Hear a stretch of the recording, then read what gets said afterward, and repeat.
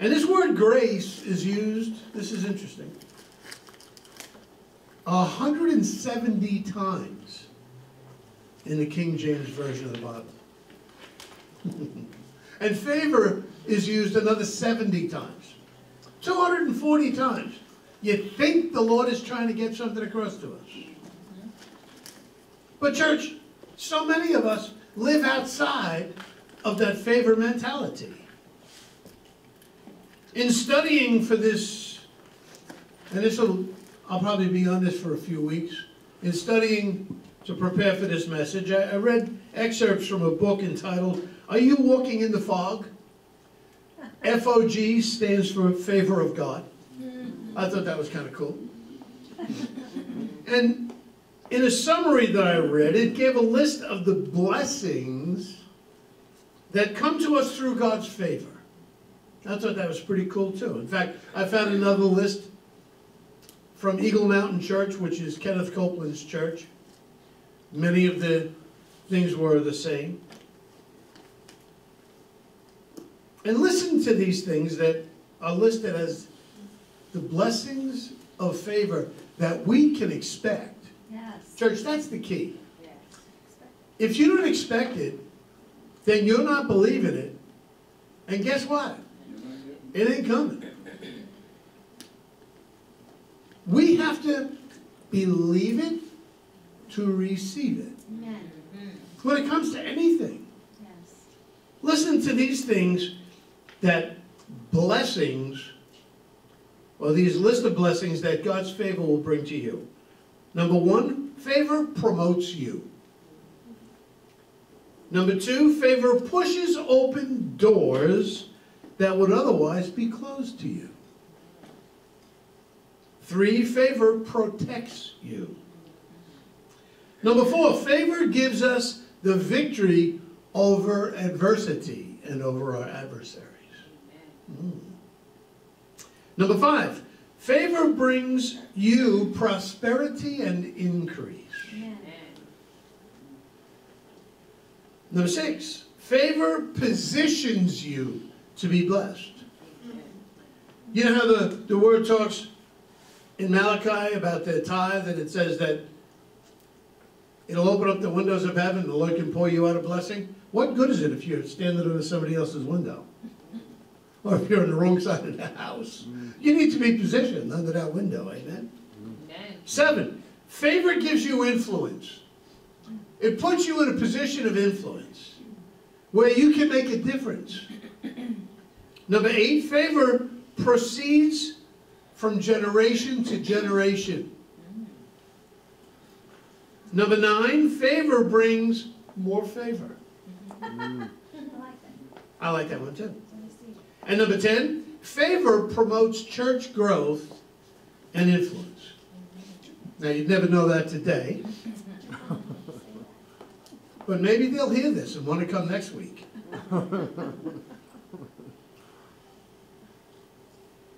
When they hear that we're giving away a brand new Buick at the end of the service, they'll wish they were here. Just kidding. Just kidding. Now, church, we need to keep in mind that there's an enemy out there. This is all the good news that I just gave you.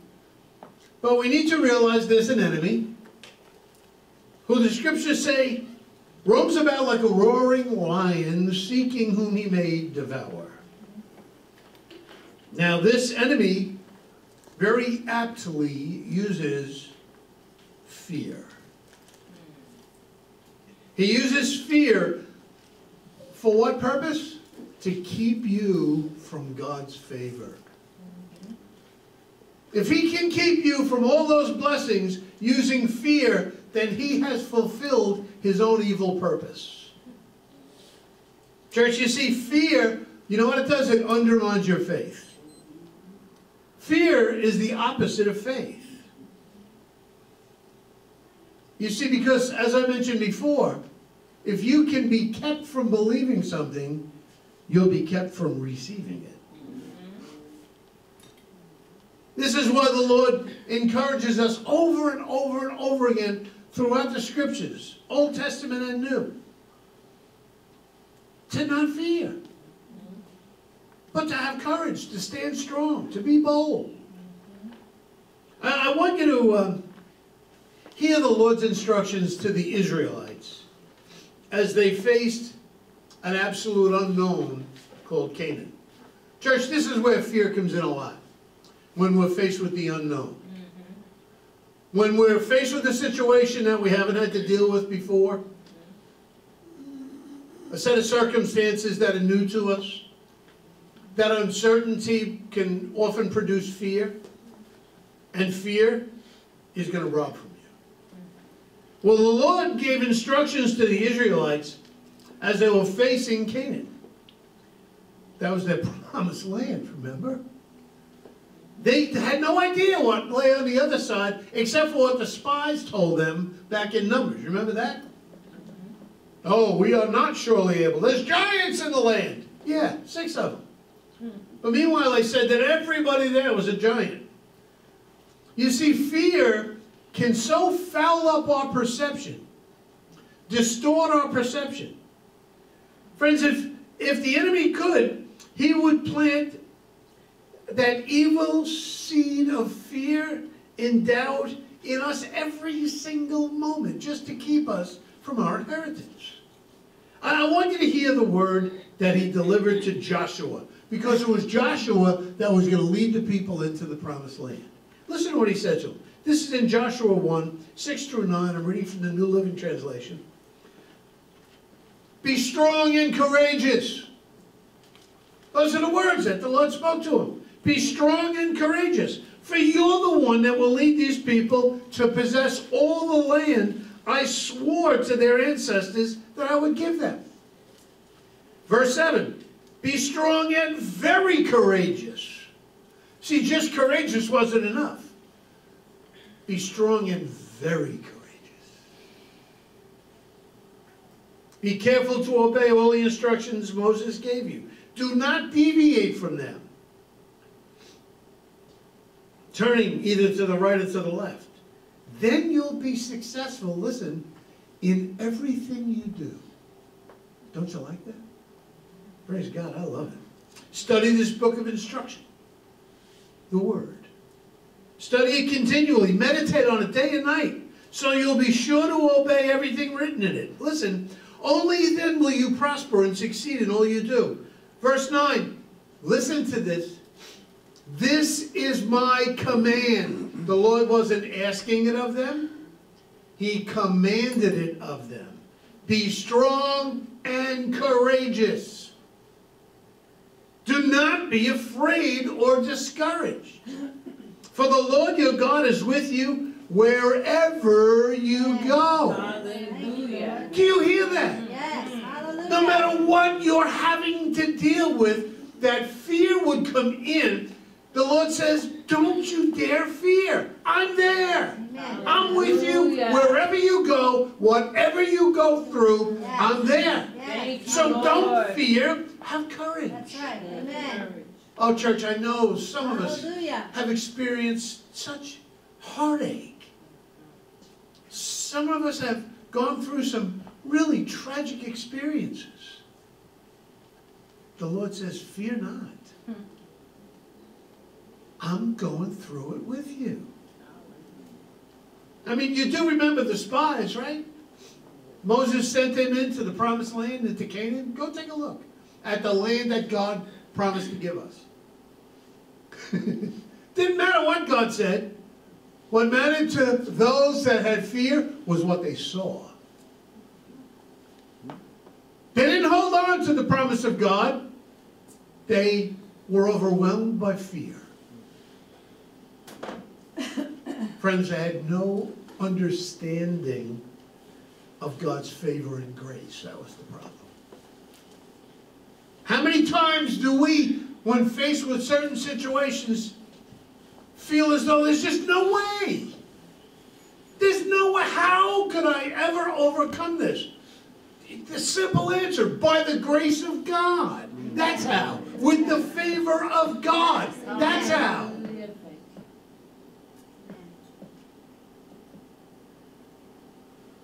Friends, we all face decisions in life. of whether we should walk in faith or walk in fear. Demonic seeds of doubt get sown in all of us at one time or another. And they'll always paint the worst possible picture of an outcome. But I want you to think about this. I want you to think about the Israelites while they were still in Egypt. Remember all the plagues that were brought on that land? It was horrific. Those plagues were ravishing the land, the people, the nation of Egypt. But God had a special plan. God had a special place for his people in the midst of all those plagues. That place called Goshen. That special little cul-de-sac for his people. Amen. I don't know if it was a cul-de-sac, but I envisioned it as one. Friends, Goshen was a place of grace. Church, when we get a revelation of God's favor, and when we get a revelation of his grace, it will dispel and disarm every fear. It'll transport you into your Goshen.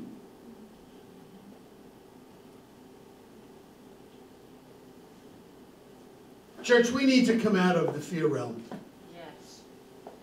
I mean, we got to abandon that place altogether. And we need to lay claim to this favor realm. Amen. Huh? Yes. This is a place that God created just for you.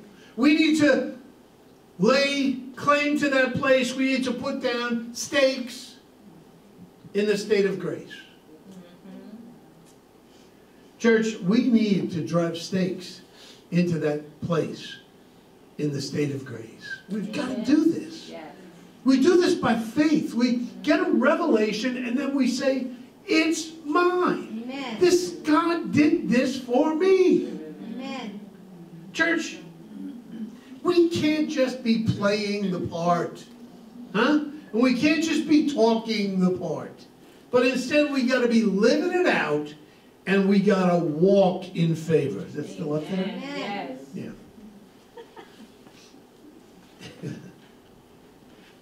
You know, a great example I want to share with you today is about a young lady named Esther. And listen, this is an important example because this was a young lady that was through a lot. She lost a dad. And this is something that so many young women today suffer. Dads either walk out, pass away, but for whatever, there's no dad in the house. Esther was raised by her uncle Mordecai. And she was a young Jewish woman in a pagan world. Not a real good place to be. And she was gorgeous to top it all off. Not always an easy thing to have either. Well, King Xerxes, that was kind of his nickname because his real name was too long for most people to pronounce. Now, understand, this was in Persia or Babylon. And King Xerxes sent out a word that he was seeking a new queen. He was very unhappy with the old queen, Vashti, so he vanquished her. Away with you! Because she wouldn't come out and show her beauty to his friends.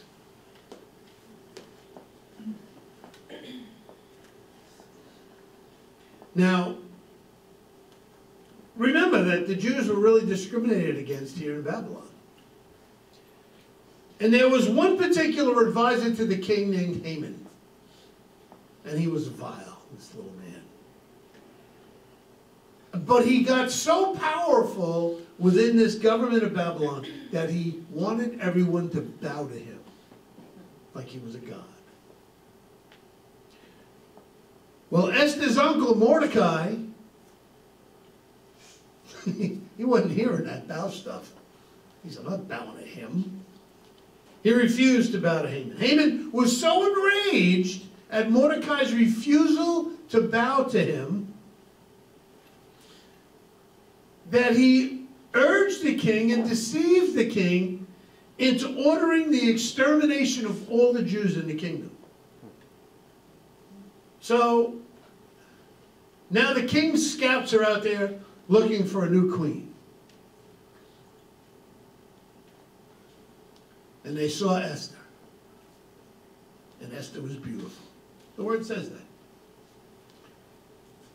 They believed, these scouts of the king, that she was exactly what the king had in mind. I believe that Esther tasted of God's favor and grace from the moment she entered the palace. Listen to this. I'm reading from the 2nd chapter of Esther, verses 8 and 9, and these I'm reading from the Amplified. It says, so when the king's command and his decree were proclaimed, and many maidens were gathered in Shushan, the capital, under the custody of Haggai, that was the eunuch.